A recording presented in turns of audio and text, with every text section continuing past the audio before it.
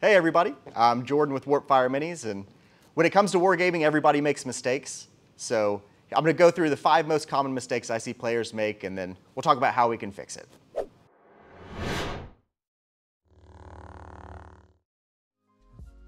All right, so mistake number 1 that I see everybody make when they're first starting out is they're going for the kills instead of going for the points. And I get it, it's a war game, like killing stuff is fun. We just spent all the time on these models, we want to make them work. But you have to score the points. So we need to focus on getting our 1, 2 more on the objectives. We need to focus on getting our battle tactics every round, and then getting our grand strategy at the end of the game. So I see it happen all the time. People, they've got an option of they can walk this unit on the objective, or they can go over here and maybe kill this guy, and then that's gonna put them ahead. It's not. Like, get them on the objective, score your points, get your battle tactic. That's how you win games. Other than that, a lot of times people, when you're in combats, don't be afraid to retreat out. So if you're in a combat, like I've got clan rats fighting some Necropolis stalkers, like that's a combat I'm going to lose. So what do? I pull them out. There's no reason to just let them die for free.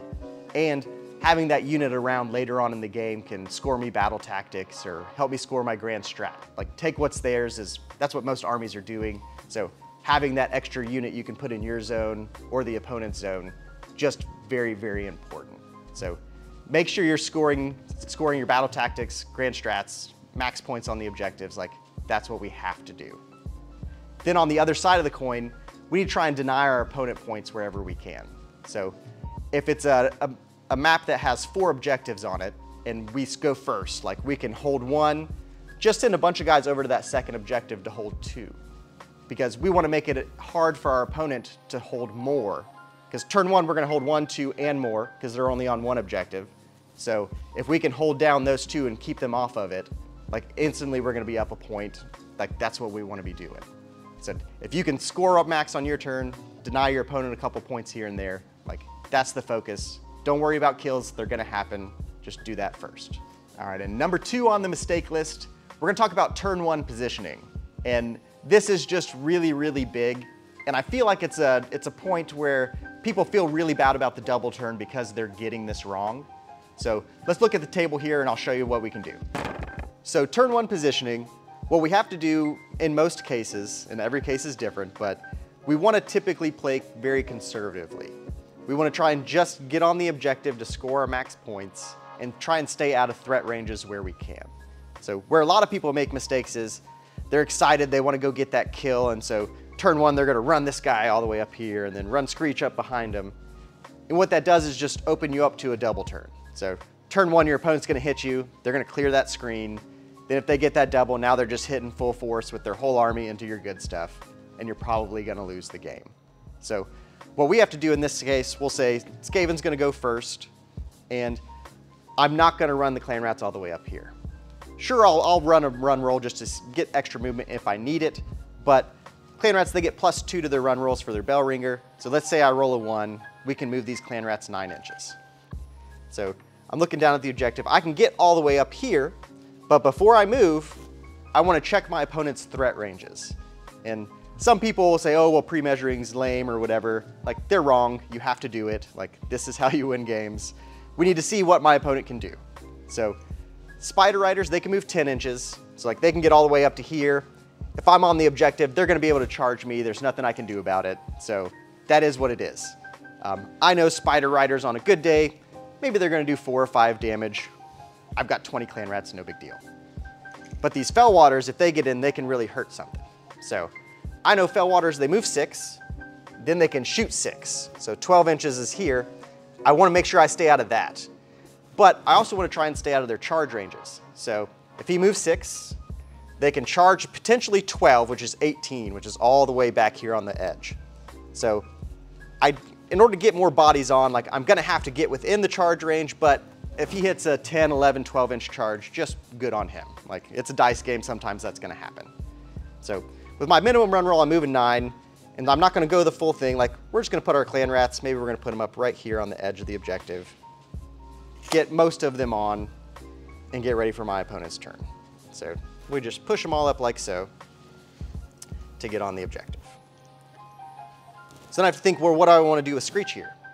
And it depends. Like, this could be a whole nother video itself.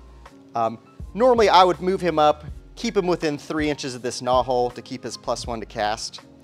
And I want to be able to be prepared if I do win the priority roll. I want Screech to make sure he's in range to jump out and kill stuff, like, so I can have a productive turn. Like, if I kept him way back here to be super safe, then he's just not going to do anything next turn, which is no good. Another thing you can do, depending on what's coming, I could put Screech all the way up base to base with these guys. And what that'll do is, if they do attempt to charge me, Screech is going to be within 3 inches of them. So Fellwaters, they have a 2-inch reach with their weapons, so yeah, they can hit these clan rats and kill them, but Screech is within 3, so he's in combat, so he'll be able to pile in right after that and kill him back. But that, again, case by case, it depends on what's hitting you. Can Screech clear it back? Then what's behind that? But the main takeaway is just turn 1, play conservative. Like, we don't want to give them the opportunity for a really good double turn. We just want to get on, toe on, keep as far away as we can from those charge ranges, make it as hard as possible for them to take the objective away from us. So in this case, if the Spider enters, they move up their 10, like, they can get 5 dudes on, no sweat. If they hit a big charge on us, like, they're going to come in, kill 4 or 5 clan rats, but we're still going to hold the objective. We're denying them points. We're scoring our max points while also staying safe. So turn 1, that's generally a good idea. All right, mistake number 3 is people aren't taking full advantage of the generic command abilities. And by that I mean things like all-out attack to give yourself +1 to hit, all-out defense to give yourself +1 to save, and then even the bigger ones like a redeploy in the movement phase. So being able to move your models during your opponent's turn is just incredibly powerful. And all these command abilities, like, in addition to your army's abilities, they're just the most powerful tools you have at your disposal. So we need to be using those command points. If you don't use your command points by the end of the battle round, like, they go away. Like, you need to be smart and, like, save 1 for a big bravery test if you know that's coming up. But other than that, we need to make sure we use those command abilities each turn to give us the best chance at winning games. So for redeploy, it's anytime an enemy unit finishes a move within 9 inches of one of your units, you can then move D6 inches yourself. And you're going to use that for things like, if they move up and they're 6 or 7 inches away from you, you do a redeploy, and the average on a D6 is going to be 3, 3.5. So you're taking their 6-inch charge or 7-inch charge into a 9 or a 10. And so on average, now they're not going to make it. And so we can use that to try and deny their battle tactics, right? Like, if we know they chose that they're going to kill this unit for their gaining momentum, now we just made their charge from a 50% to maybe 30%. So anything we can do to make them have a chance to fail, like, that's awesome. And then for things like all-out attack and all-out defense, people, they just forget that it exists, or they get too excited in the moment. They charge their big unit in and they're getting ready to kill. Like, you just need to slow down, focus on, like, hey, I have this ability. I need to use it to get the maximum potential out of my army.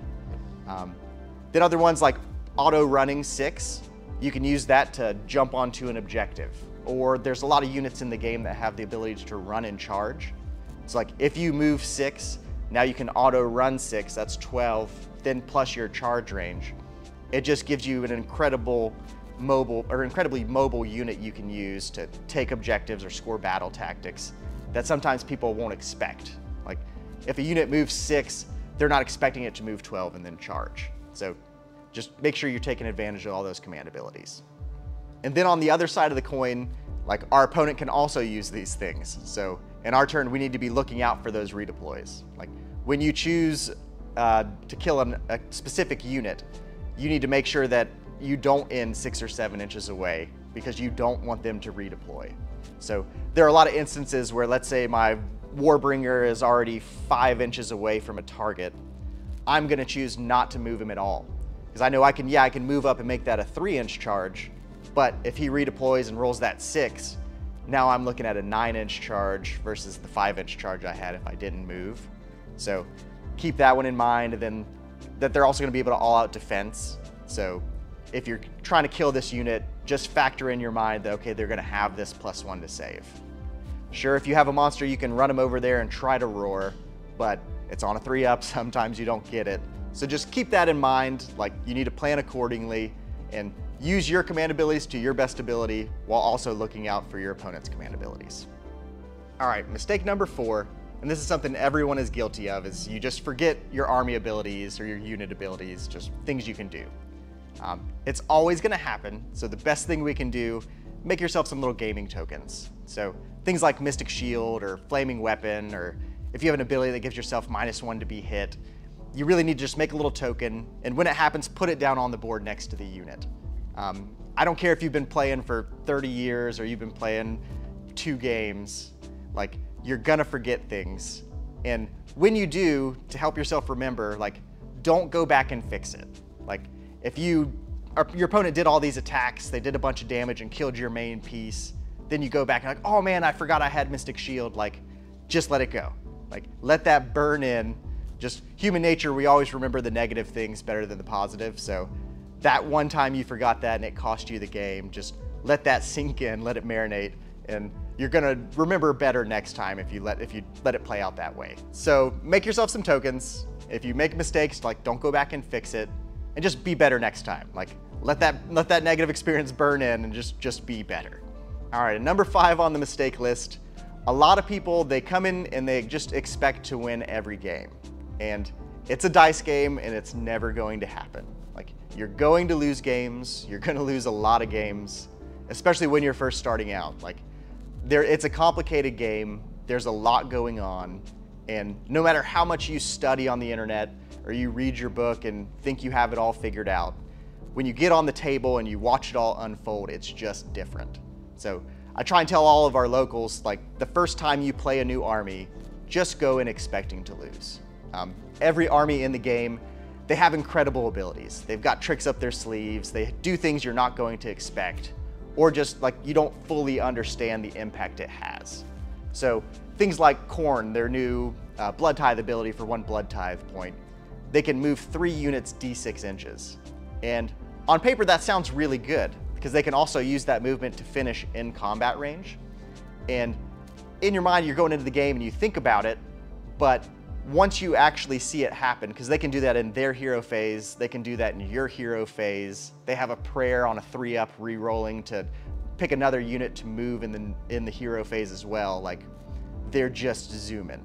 And so when you get on that table, you're gonna make mistakes and they're gonna do all these things to you and it's gonna feel bad in the moment, but it's just because you weren't ready. Like you didn't realize that that's what they can do and that's what that feels like.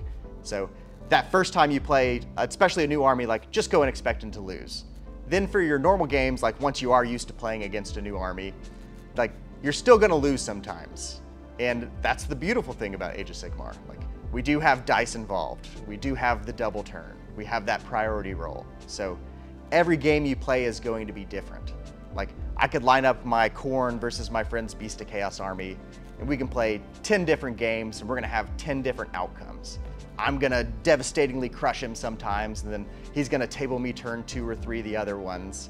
And that's what keeps it fun. Like, if we lined up and we played the same game every time and I beat you or you beat me every game because the turns are static and that's just the way that it flows, like, that's not very fun.